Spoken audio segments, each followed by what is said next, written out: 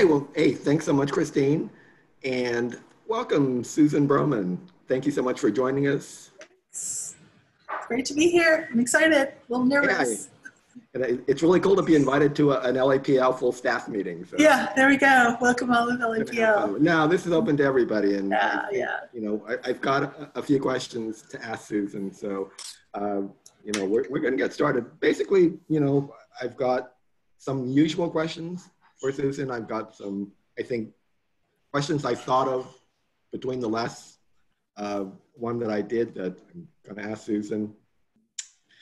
And let you people ask her whatever you like as well. But first of all, just to get started then, I'm going to just give you a little short bio of her because, well, for those of you maybe who don't work for LAPL may not know a few of these things, but she is the Assistant City Librarian for LAPL, which serves more than 4 million people, the largest and most diverse urban population of any library in the United States. At her core, Susan is a thoughtful problem solver, and she has applied that skill set to more than 2 decades of library work in Southern California. She began her career as a children's librarian and has held a wide variety of positions, including branch manager, director of services to adults, webmaster, and head of IT.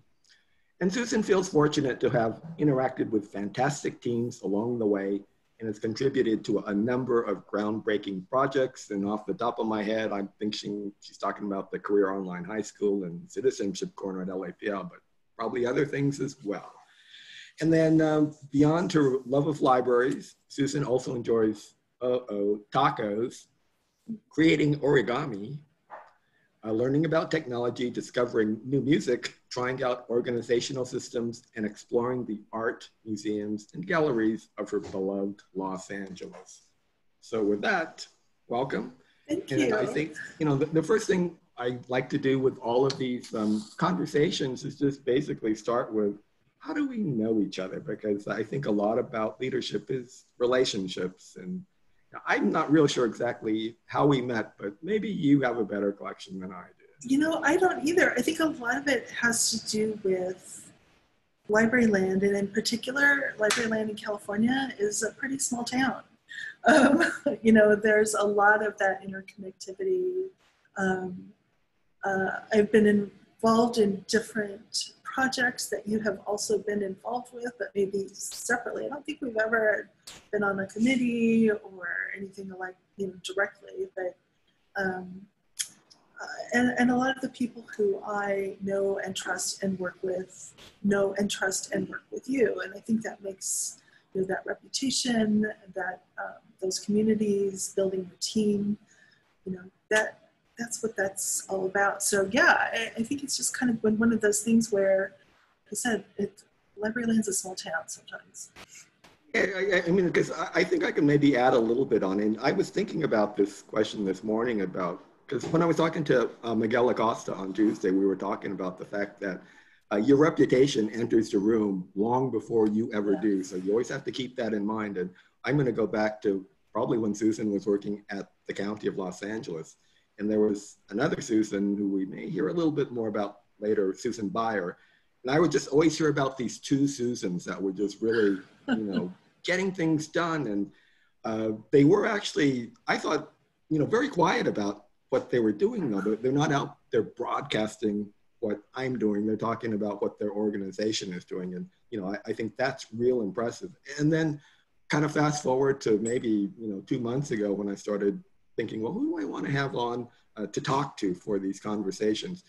And, to be perfectly honest, the one name that seemed to come up a lot was, I think you should talk to Susan Broman at LAPL, just because I know a couple of people on the CLA board specifically said Susan, and then a couple of people actually that you work with say that, Susan's awesome. Why don't you have her on? Okay, we're going to have Susan Broman on. So thank you so much for doing this. So let's get into your leadership journey right now and just, tell us how you got from where you were to where you are right now. Sure, yeah. So I started out, as you said, as a children's librarian. And even before that, I became a children's librarian because when I graduated from library school, it was a job skill where there were jobs. I didn't necessarily feel like my passion was serving children. My passion was working in libraries and serving people. And I came to really love being a children's librarian. And I also think it's really foundational to everything I have done since then. Because you learn so many fantastic staffs about being a manager and a leader. You learn how to talk to different audiences and tailor your message, you know, from toddlers to patrons who are irate because you just had a parade throughout the entire library and disturbed their computer time, teachers and parents, etc. You learn to work with elected officials because everybody is very interested and involved with what is being offered to children in the library. You learn creativity, you learn how to solve problems, you learn probably more than anywhere else, especially at the time, about budgeting, because you have a programming budget and you learn how to manage that. And that's one of those areas that I think is the most difficult thing to kind of wrap your head around once you become an administrator, is budget. So yeah, I started as a children's librarian, totally loved it, but it kind of got to a point where it felt like I needed to take the next step, and was also heavily encouraged by my bosses to take the next step. So I worked in a small library up in the high desert. People literally rode their horses to the library and tied them up at the bike rack in front of the library. Very different experience from what I had done. Very, very small staff, everybody multitasked. And it gave me a really good insight on how to manage diverse staff, how to delegate, and how to, it was a good experience in realizing there were things that I loved about being a children's librarian that were no longer my job. And I needed to give those over to the person whose job it was and support them in the way that they wanted to do it. I think that was a really good lesson learned there. I then moved on to a larger suburban library up in Canyon Country, and was able to work on some big projects there, including introducing self-service to the library system and developing robust guidelines on how to make that successful throughout the LA County system. And then I applied for and got the job I had really, really wanted, which was webmaster for LA County, to develop, and at the time we were developing the newer iteration of our website. And I was super excited, and I ended up in that job for about 9 months or so before I was convinced to take the job as head of adult services.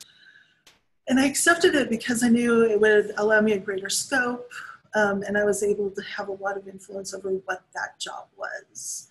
And we really morphed it into the adult and digital services. Digital services was really at the very early stages when I first started. Ebooks were just starting to be a thing. We did an enormous project with circulating Kindles, which is a whole story in itself. And I really had the ability to help to look at how we delivered services in a different way. And then about 4.5 years ago, I made an extremely difficult decision, probably the most difficult decision in my career up to that point, to take a job at LAPL and to move into a job as head of emerging technology and collections. So it was over IT and technical services. It was not necessarily direct public services. It was really a huge stretch for me, and I absolutely love being there. In both places, I've had really great teams to work with, and really came to appreciate the difference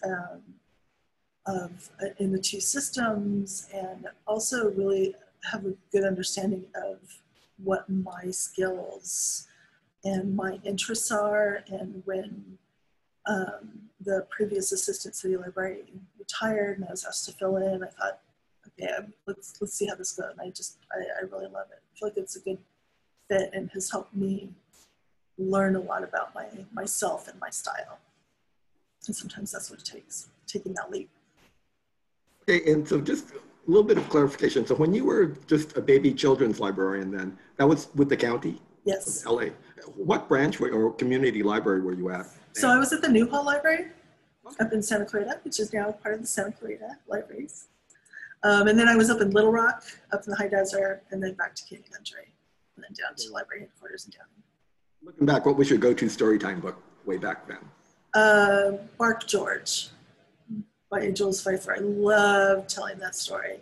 And then there was this one where, I can't even remember the title of it, but it had to do with a video game, and I love telling that story as well. But Bark George, absolute hit for everyone, all ages. Okay, and then you mentioned like, I mean, you became the webmaster and you really got into IT. Yeah. I mean, maybe it's a stupid question, but where does the children's librarian pick up that particular skill set to do like basically a 180 there? Yeah, it looks like it. You know, I started as a children's librarian just really being interested in the web and how the web works, and as a tool for communication. And even well before I started as the webmaster, I was contributing to the website by designing our summer reading pages. And I literally just, at the time, it was much, much easier to be self-taught. This is like where it's like 98 or so. And so I would go into the code and I would look at code at different places and say, oh, here's how you do this, and here's how you do that. And just being able to use some of the skills that I had. I started out in college thinking that I was going to be an interior designer and a design major. And so being able to kind of use those skills, and that's what I love about being a librarian, is you can incorporate your interest and skills into your job in unexpected ways. And that was one of those situations. So I just got more and more interested in it until it became the thing I love doing. Oh, nice. So what would you be doing if you weren't a librarian? Ideally, what would you be doing? So I think ideally, like I said, I started out as an interior design major, and I absolutely love architecture and design. And ideally, I would love to be doing something in that field. The main reason I stopped doing it, though, is I'm not a great artist. I have a good sense of design, but the programs I was looking at also wanted, again, at the time, had a strong art component, and stick figures were cutting it for things. So that was one of the reasons. And I took a class in college on the humanities, which to me was completely eye-opening, being able to look at a wide, and this is, to me, what librarianship's all about, being able to look at many things going on and looking at how they connect.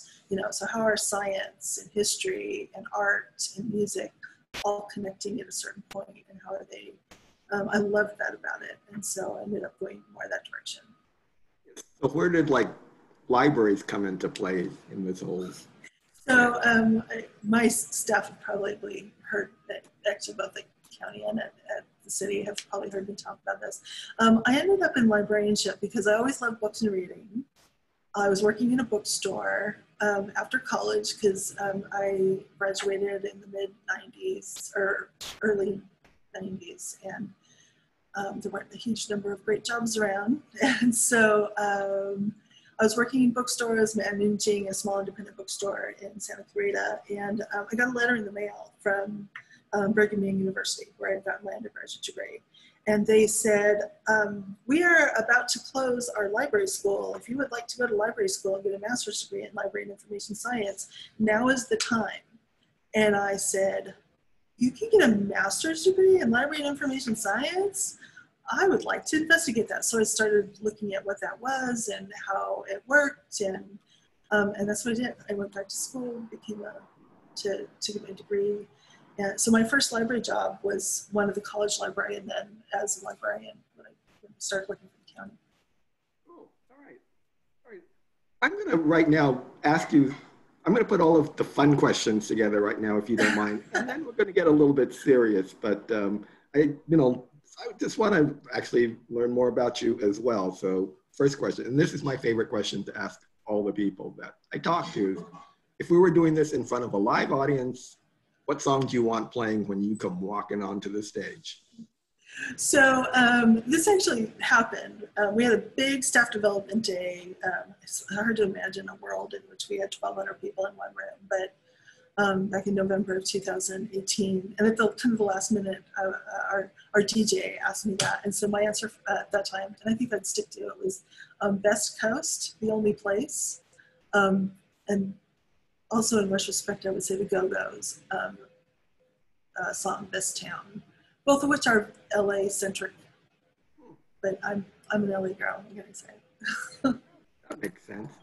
All right, here's a question. And I asked this a couple of weeks ago, and this one I want people in the audience to also put your answer into the chat box, because I was real surprised at some of the things that people said last time. So Susan, who's the most famous person that you've ever met in audience? Again, I'd be very curious to see most famous people you've met as well.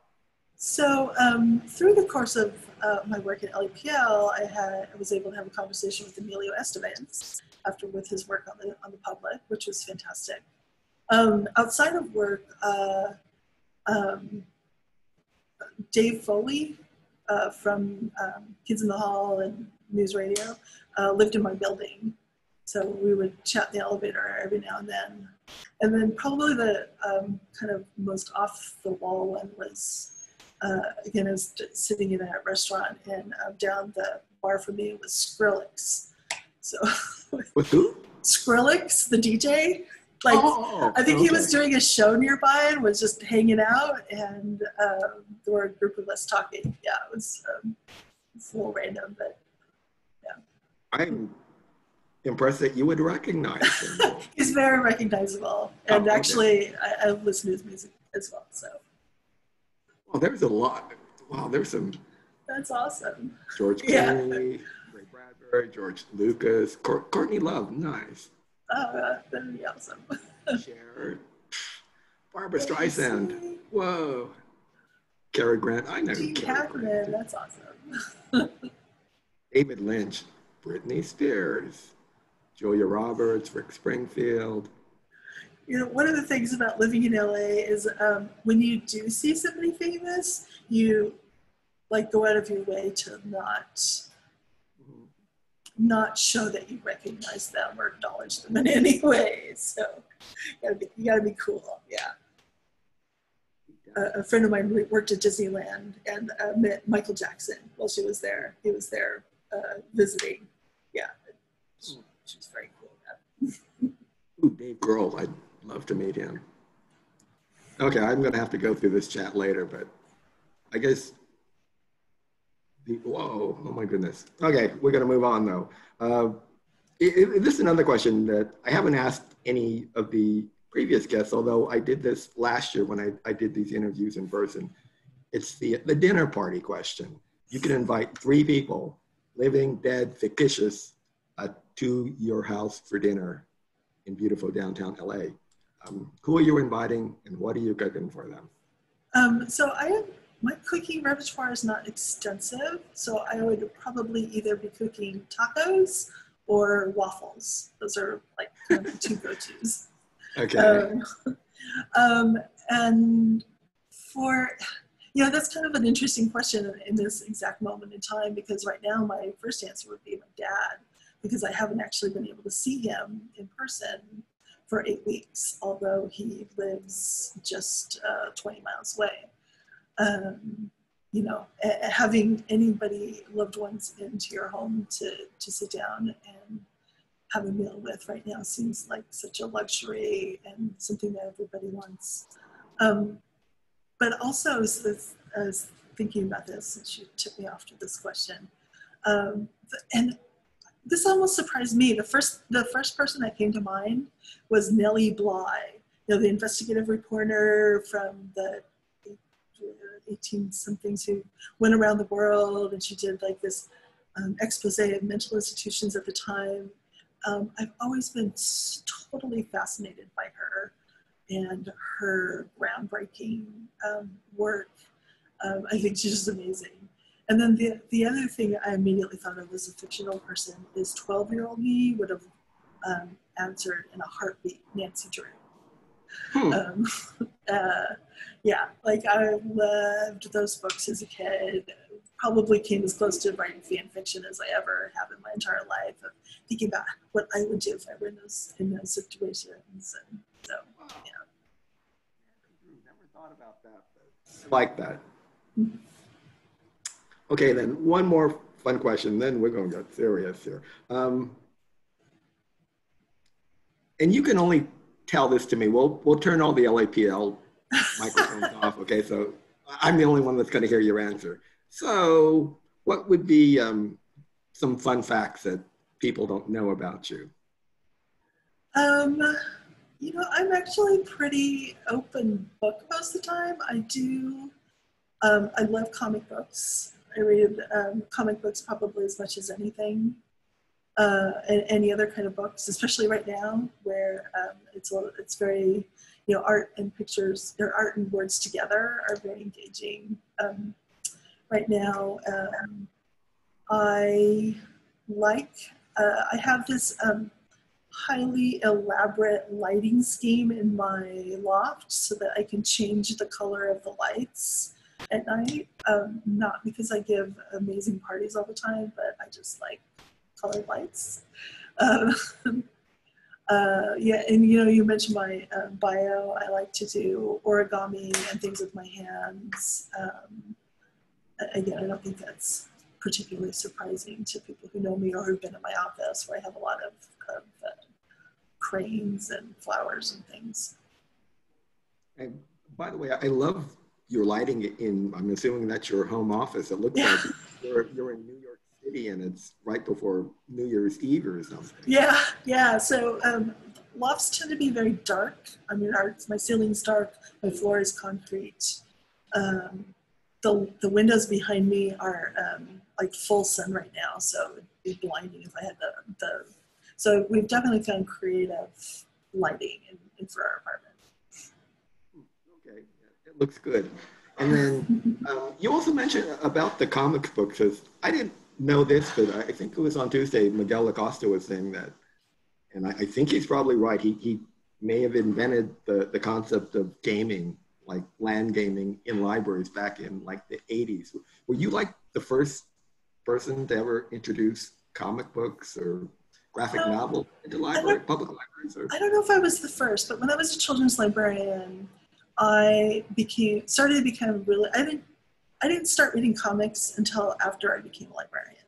Mm-hmm. And I just really at first I went to them as a way to encourage reluctant readers. And at the time, it was not something that libraries had at all.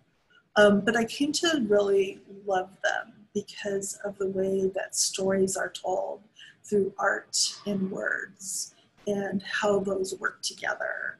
And so I started talking about them with other people at LA County and making the case for why we should include them in the collection, why we should have do purchasing.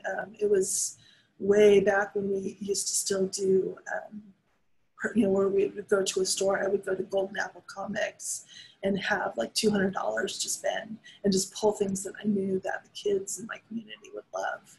And it was great. And we really started to talk to our staff about what comics could mean to not just kids, but, you know, other people in the community, that they were, art and words to tell stories. What's more basic than that? Okay, well, right now we're going to maybe change the tone of our conversation right now.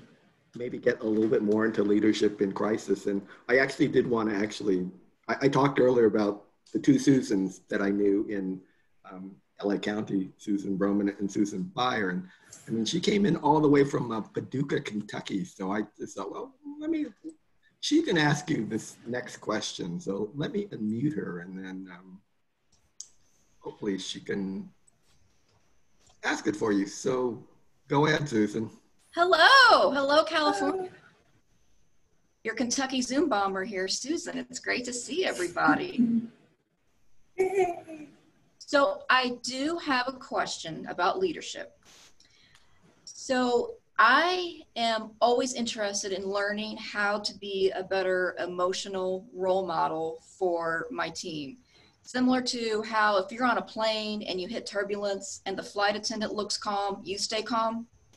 How to model that kind of behavior for your staff in times that are frankly quite terrifying. That is a good question. You know, I think of it, you know, I have always been a person who tries to maintain and to be as calm as I can.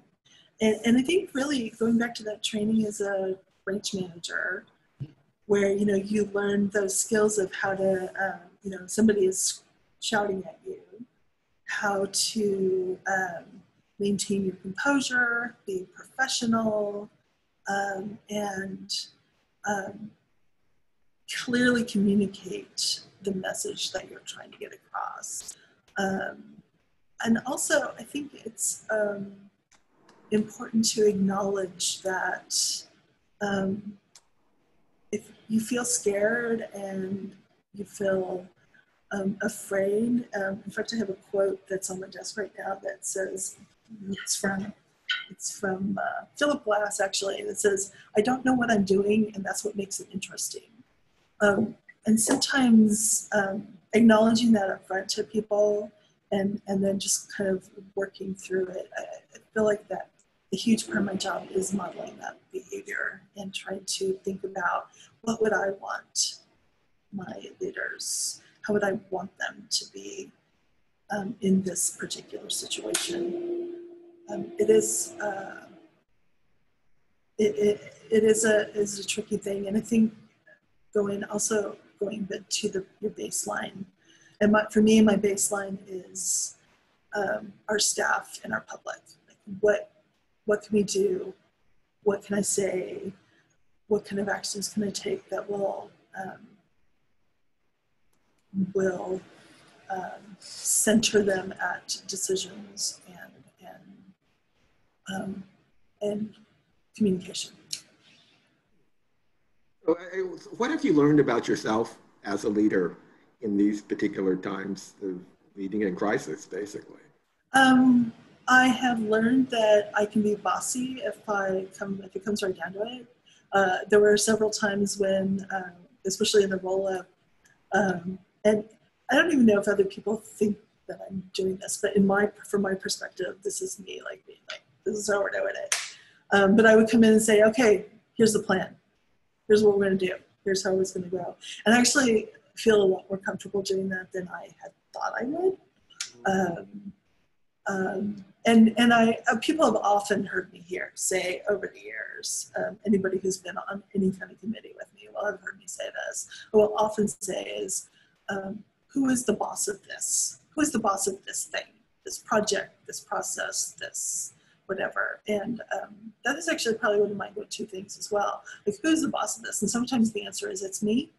And then that's sometimes defining that is easier, makes it easier to proceed.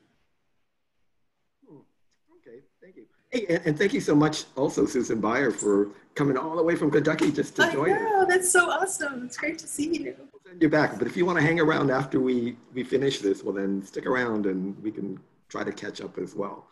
Okay, kind of related, I guess, to what's going on right now is with, what have you seen from other libraries in California that have really impressed you during these times of crisis? And go ahead and start with LAPL if you like. And I'm just going to mention a couple of things that I've seen you people do that have been really impressive. And I don't know if they're even on this particular call or not, but I saw Chris Kiefer did these kind of DIY, this is how you use your database from home. And I thought, yeah, this is really good. And I know Joanna Fabicon was doing her story times. And I actually watched a couple of them. And I know Mark Horton has done a few things, but other things that you've seen either at LAPL or around the state that you're thinking, wow, okay, libraries are stepping up here. Yeah, really, there's so many examples, and to kind of build on that, a lot of that online programming, almost all of it, were things that our staff um, just gravitated toward almost immediately from the time that we closed. They were starting to think about online story times, and we have, and as John Zabo, my boss, says, we really want to let our staffs be their fabulous selves, just be out there and do their thing. And we certainly have guidelines around virtual programming and things, but it's so valuable, especially in the early days, but through this whole thing, that our communities can see familiar faces, that they can know that they can go to their local library Instagram account and see the children's librarian. And I've seen some great pictures where parents have sent in to their librarian of their kids just transfixed by seeing their librarian on the screen doing story times, and being that in schools and as a children's librarian, you talk a lot about the community helpers, the firemen, the police officers, the mail carriers, and librarian is one of those, and being that person in this circumstance. And I've seen that all over, the state and the country of, library directors like Susan doing story time from her, from her home with her cat, or people, engaging their kids and doing the little cooking demo, and really being that person in that community. I think that's been so essential. I'm really impressed with those library systems where, like us, are engaged in work as disaster service workers, and really bringing the skills that we learn as librarians and library staff members, and applying those to helping people in need, making phone calls. For an LAPL, we have dozens and dozens of our staff answering senior meal hotline calls, and they get as you can imagine, people who are in distress, people who are in need, people who are angry, people who are just calling partly because they need somebody to talk to. And the skills that we've tried to develop in our staff, and again across the country, across this state, I think has really been helpful to communities in doing that work. It's so impressive. And then just the information sharing that everybody's doing across the state is fantastic. Like just talk, people share their plans. It feels almost cliche to say we're all in this together. But it feels like that for sure in libraries. Okay, and then, I guess I'll editorialize a little bit here, but I really do, again, impressed with the things that, for example, you're doing in your system, but I know there's a lot of other really great things that are happening, but it would be my observation that at least in LAPL, there really is some kind of a trust and, a sense of empowerment and a sense of safety from your people that they're willing to do these kind of things, and they know that. It sounds like they initiated these things, and that's rare. Not every place is gonna. I don't think that the people feel that, I can do this, and I'm not gonna get my hand slapped or whatever it is. So good for you, and again, good for the people at LAPL that are just doing great things for your communities. So we've been working on this leadership development project called Take the Lead, where John and I have very purposely been working with our staff to develop leadership at every level. And what that really means is not, we're not just paying it lip service as a way to, check this off our list. Leadership development done. But we want this to be something that's the very core of who we are as LAPL. We're now in our second year of that, and the work we have done there I feel like has made this entire process so much, I don't want to say easier is not the right word, but has given us a lot more tools to work with in helping everybody get through this. Okay. Oh, and one other thing I just remembered too. Yeah, thanks, Mandy, for getting me an e-card from LAPL. My wife very happy as far as being able to check out more books, and she's gone through everything here in Pasadena. All right. Next question is, you did a program at the PLA conference a bit ago. It was called "So You Don't Want to Be a Library Director." Come on, do you really mean that, or what? And if you really do mean that, well then what kind of advice would you give? Maybe not only to people in like the number 2 position, but maybe a little bit more about the concept of just leading from any position. Yeah. I really, I do totally mean it. Of course I would never, I try to never completely close the door on anything, but for me, where I am in my career, this is a great fit for me. And I think the reason for that is, and I mentioned this earlier, is I've really come to know my own strengths and what I am energized by and what I feel like I am good at. And those things are around systems and managing projects and solving problems and operations. The part of being a director of doing fundraising and working with politicians, and I can do it, but it's much more draining for me than solving problems and operations. And so, and one of the things at our conference talk, one of the things that we really talked about is a panel discussion was knowing your strengths and it being okay to find your niche and really dig in on that and excel at that. Still be open to opportunities, but it's okay. If this is what you want to be doing and you love it and you're your best self at doing this, that's awesome. You don't always have to be saying, I'm going to do this, I'm going to do that. It's okay. Be you. I also, it's, like I said, being able to, working with a really fantastic director and John, and we work as a team with our admin team and to really talk about what is, the direction of LAPL and how we want to lead that. It's such a fantastic opportunity. So yeah, for me, this is great. When early on in my career, when I was a children's librarian, I had an opportunity to fill in as a regional youth services coordinator. County folks all know what I'm talking about there. And somebody very snarkily to me said, oh, you're so ambitious.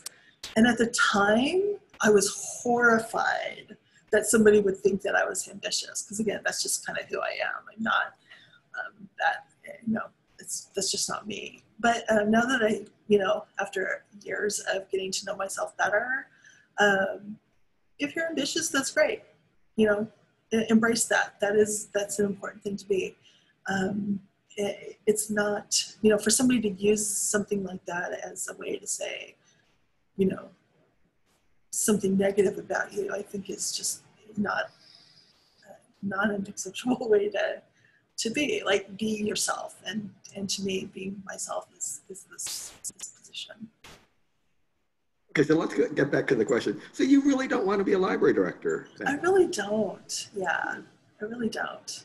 Again, I would never say, I'm never going to be like, I would never ever do that in my entire lifetime. But at where I am right now, no interest at all. Okay, I'm going to ask you the hardest question that, well, at least other people who've been on the other end of this one said was probably the hardest question. It's like that your strengths and weaknesses question you get in an interview. But all right, so looking back over your professional career, what's like maybe the one biggest mistake that you can talk about that you've made? And, you know, what was the fallout from it? What did you learn from it? And then how did you move forward from it? You know, this is always a funny question for me because, you know, I've obviously made tons and tons of mistakes, but the ones that I always think about are the ones that are like, they were not major. They were more like funny things that I learned a good lesson from. I think with bigger things, I try to it's constantly evolving. A decision was made, it wasn't the right decision, but then maybe you're instantly adjusting and evolving and trying to change it. And maybe I just really take to heart, forgive and forget. You know, forgive myself for those things and forget them. But the one I always think about from when I was a children's librarian is I decided to do a story time about teeth for toddlers. You know, so for like 3 and 4-year-olds. I don't have children of my own, and so I didn't have very much experience at the time, and didn't really realize that those children barely got their teeth. And most of the stories for children about teeth were about losing your teeth and losing your baby teeth. And I had kids crying. They were some of the kids who had older brothers and sisters knew that this was the thing that was happening, but the younger ones were like absolutely terrified. And I learned an important lesson about knowing your audience and crafting your message. But it was pretty tragic, a situation. But like those are the things that like kind of stand out to me. The time I spent trying to make librarianship work in Second Life, for example, it doesn't work. You know, it's not a big thing. I think the big things, and I really like try to morph and move forward and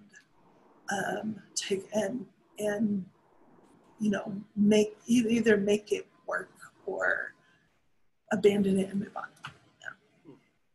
Okay, and maybe kind of along the same lines. So what are the kind of things that keep you up at night?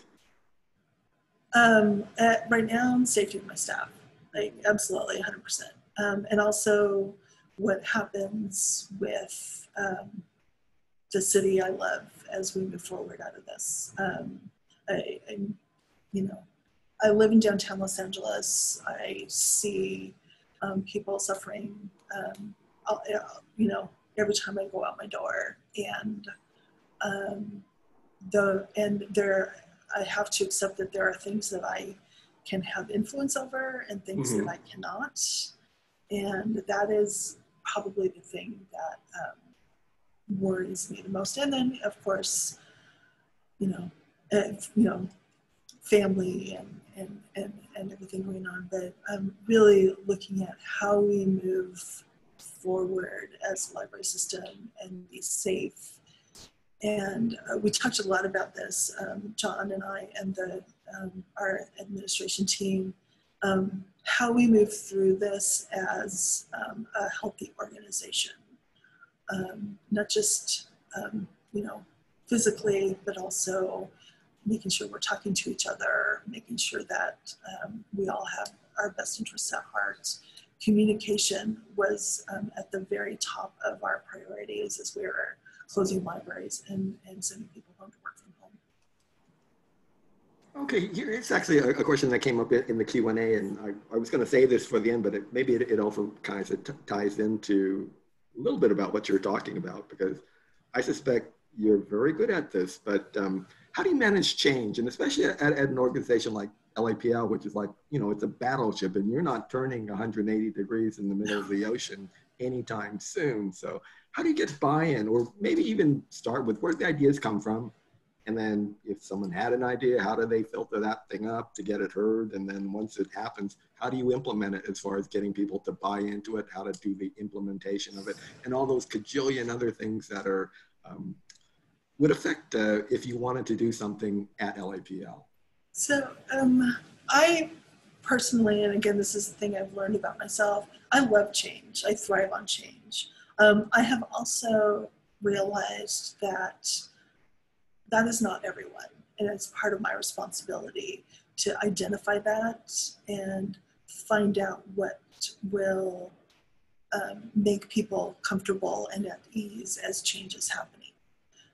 My ideal way to do this is really to get a broad cross-section of people in a room and talk it out. And I think that's one of the most difficult things for me during all of this, is that is not a tool that I have. Zoom rooms are what we have, but it's not the same as having people around a table and saying, here's the problem, what are some solutions? And somebody saying, sometimes it's under their breath, they're like, oh, maybe we should try this. And you're like, what was that? And it turns out that that is a great solution. So I think we've been trying really hard with the Take the Lead project that I spoke of earlier, and then we've also been doing a safety and security project initiative where we have actively we've been working with a consultant to actively engage our staff in conversations about what it means to be safe in the workplace, and trying to and that is we're a big organization. You know, we have 1,200 employees. We're scattered over 73 locations, and trying to engage everybody and be systematic about saying, okay, we have heard a lot from this group of people, but we haven't heard from this group of people, and being very intentional about gathering input from different classifications, different departments, you know, being as equitable as we can. It is a lot of work, and sometimes, you know, especially in crisis situations, you end up having to move forward without all that. I think Miguel talked a little bit about that too. And that is difficult, especially if you are used to, like Monica said, my favorite way of solving a problem, get a bunch of people in the room, figure out what we're doing, come out of there with an action plan, and then do it. But you know, it all comes back to communication. Okay, so right now I'm going to encourage the people, if you have a question for Susan, and I've noted down some of them that I've already seen in the chat and the Q&A, and I will ask them, but if there are, you know, some other things, well then feel free to do it. And in the meantime, 2 more questions, and these are going to be just fun ones. One, so what have you been doing if you have a little bit extra time on your hands now, maybe a TV show you've been binge watching, or, you know, some book you've been reading, magazine, website you like? Tell me about it. I kind of laughed at this because I have less time now than I ever have in my entire life, honestly. You know, that whole kind of joke about, oh, you work from home, means that I'm literally at work all the time. But I do really love to, like when I need to just turn it off, I love baking. I've been doing more baking than I have for years over the last little bit, which probably isn't the healthiest thing to do, but it's fun. I enjoy it. I like baking because it's very precise, right? You measure, mix. Yeah, I love that. I will watch very short things on social media, like cats of Instagram posts and videos about people organizing their pantries. I don't know why I'm so obsessed with those, but I am. Or TikTok, my niece is on TikTok, and so I'll scan through TikTok for a little bit because it's like super real, but it's really fascinating. Yeah, but I have all these ideas of things that I would be able to finish and do. I have this elaborate paper craft project that has been like halfway done for months now. I haven't had a huge amount of time to work on any of it, unfortunately. So no television favorites then, huh? You know, I am actually not a huge television TV watcher. I did, of course, my two favorite TV shows of all time are The Wire and Parks and Rec. And I did watch the Parks and Recreation special which was fantastic. I just love that show so much. But yeah, there's a lot of shows I do enjoy watching, but I haven't had a chance to. I've got Bosch in my queue waiting to watch the next season of that, and a few other things. Spoiler alert, Bosch season 6, very good. You'll like it. I love it because it's filmed in my neighborhood. Like the shows are places I walk by all the time. It's really fun. I also just love the show. So. Okay, so the last formal question I have, and the way I end all of the interviews, or the last question, favorite book, favorite movie, favorite music, favorite food. Go. All right. So I believe I'm contractually obligated to say my favorite book is The Library Book by Susan Orlean. Actually, I really do love that book. And probably one of my favorite books is The Orchid Thief, because I love true tales of obsession. I also read a lot of mystery, and I've really been loving science fiction lately, particularly Octavia Butler and K. Jemisin. All right, so movies. I have the movie taste of like a 14-year-old boy. I like action movies where dudes get kicked in the head. So kind of my favorite movies, which I guess maybe might be forgiving them as well. I love John Wick. In fact, I've got a little John Wick dude back here somewhere. And probably Atomic Blonde. Love those two movies. And for music, I listen to all the music all the time. Like my favorite right now, just because they have a fairly recent album out, is Best Coast. But I love Amy Winehouse and The National and The Replacements. All time, my favorite band's probably X. They actually have a new album out too.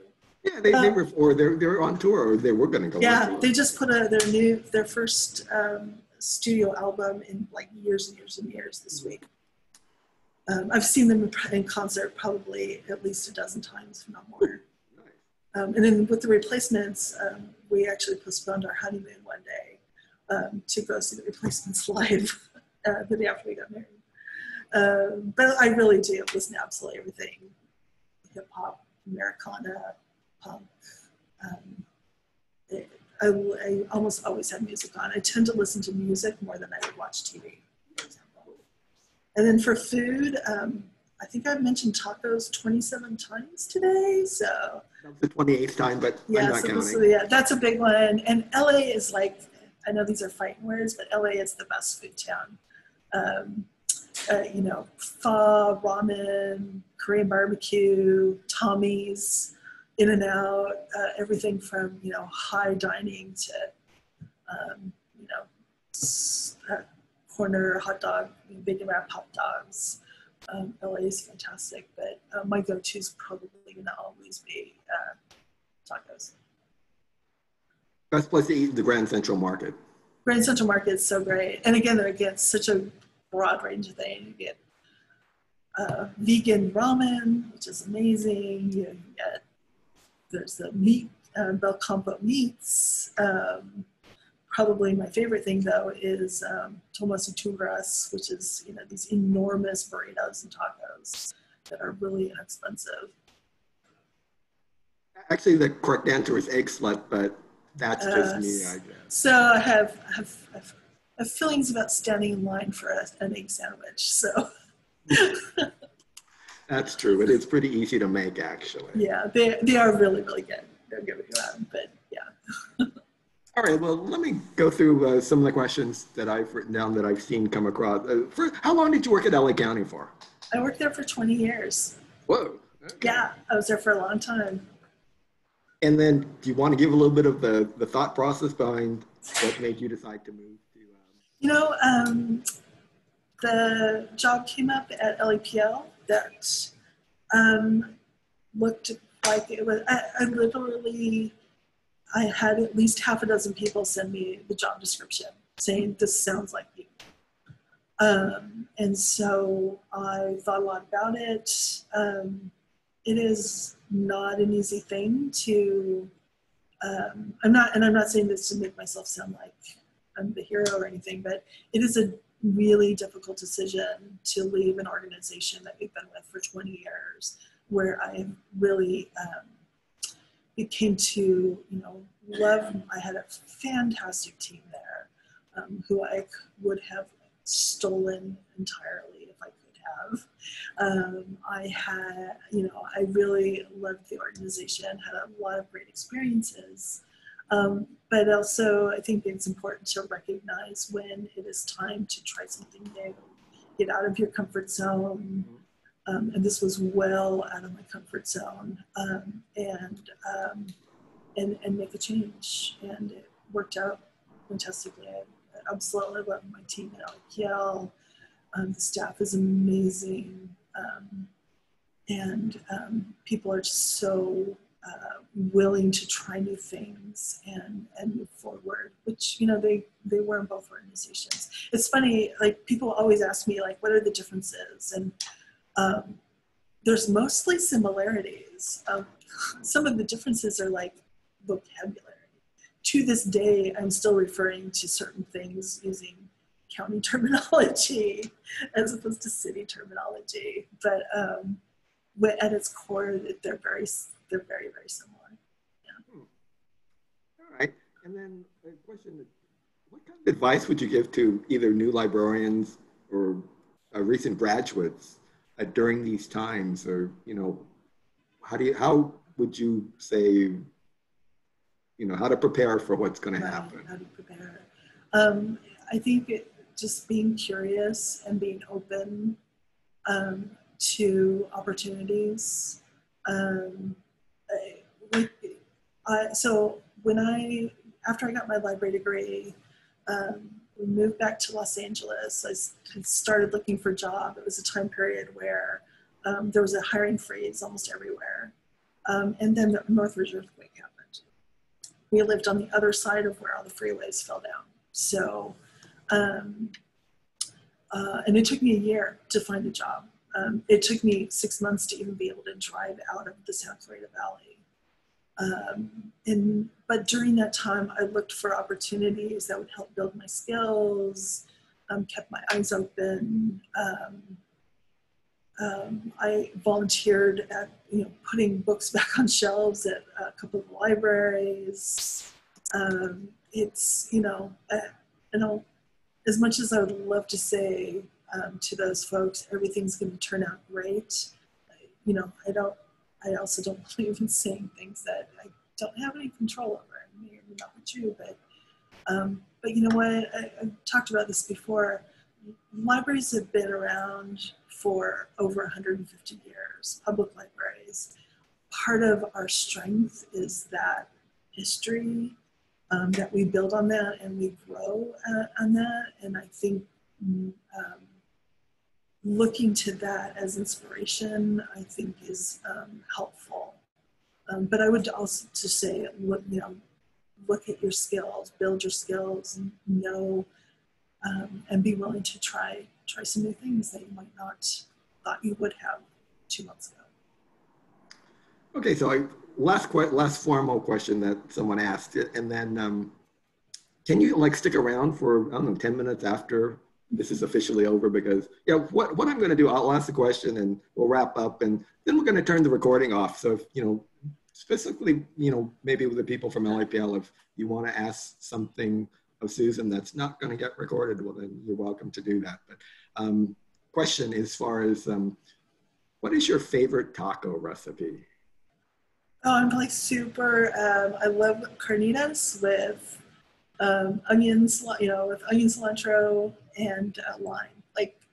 Pretty basic, but that's my go-to. When I make stuff at home, I tend to make either like a ranchera type of a taco or chicken. But going out, it's almost always carnitas off the top. And then I'll start to branch out. All right. Okay. So Susan Broman, you got a webcam here, you got a webcam here, you got a webcam there. What do you want to say to the people out there in library land? Well, there's so much to say right now, right? I think it's really remembering who we are, what our values are, what our missions are, which is to connect people with what they need to succeed or to get through this or to survive. I mean, sometimes people come to, we'll complain, not complain actually probably doesn't work, but we'll say, oh, people just want DVDs. They're just stuck in a butt, But if that's what it takes for somebody to be able to face their reality, then that's what we're there to provide. Really, like everything we do is impactful to our community, and keeping that as our baseline, really coming back to that over and over again.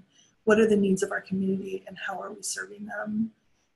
What are the needs of our staffs and how are we able to, to provide for those? That's my baseline every time. And I think it's important for us to remember.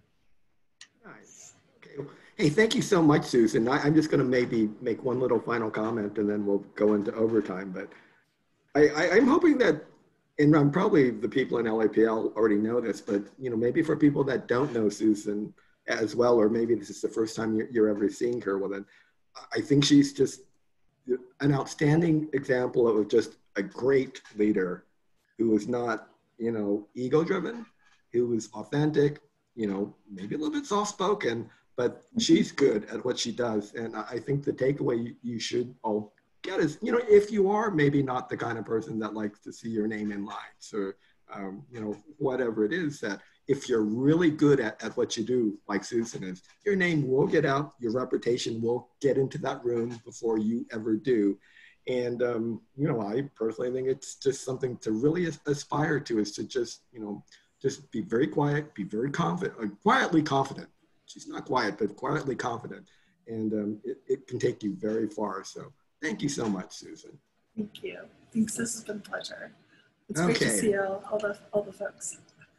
And actually, a few other questions came in, and I'm going to turn or Kristen, can you turn the recording off at this point? And